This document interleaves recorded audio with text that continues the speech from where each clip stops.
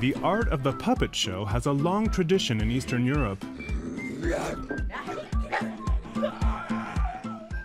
The rolling puppet theater from Panevėžys is known throughout Lithuania. In the northern Lithuanian city, the season ends before the summer vacation, but before the break, the puppeteers tour the rest of the country. Director Antanas Markukis founded the theater in 1986. His traveling puppet theater was long unique in Europe. The annual summer tour purposely goes to remote parts of the country.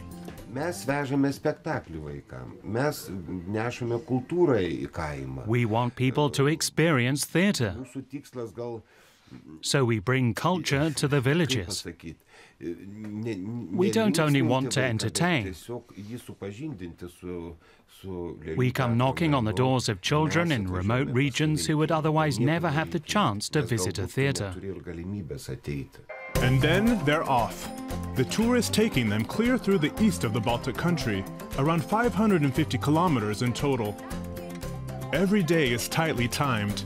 2 villages, 2 performances. It was only a few years ago that a tractor was transformed into a locomotive to pull the theater wagon. It's such a shame that we can no longer go on tour with the horses the way we used to. Those animals really symbolize our theater. But the route is very hilly this year, up and down all the time. That would just be too hard on the horses. The theater was known for a long time as the rolling puppet company with 2 horses. For the first tours at the end of the 1980s, when Lithuania still belonged to the Soviet Union, no cars were available to them. 60 kilometers from Panevėžys, the theater reaches the first villages where it has previously not visited. Behind the scenes, the tension is rising. The show will demand a lot from the performers. Vlad Moskovye is one of the new puppeteers. But we don't have any stress or anything, there's just over-ambitiousness. There's a lot of time pressure between the acts.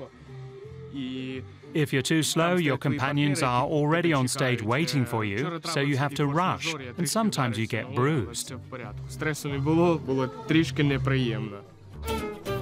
In the show wagon, everything has its place.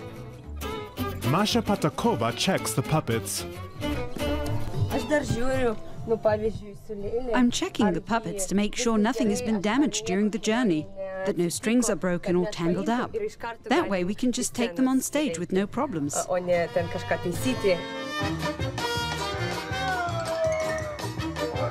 The audience doesn't notice one bit of the hustle and bustle going on behind the scenes.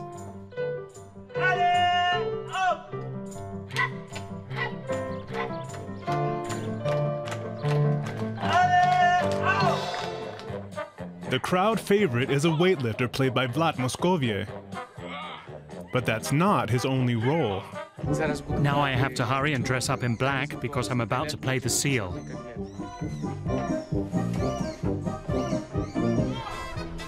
His seal act is one of the show's highlights.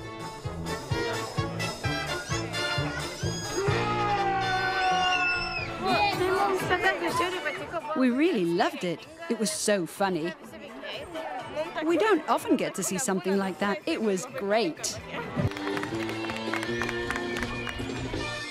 The interesting thing is that maybe one child, or possibly even several children, enjoyed it here so much that they may want to carry on the theater tradition later. That's the best arts education you could ask for, isn't it? And so the troupe continues on to the next of its 45 shows on this tour.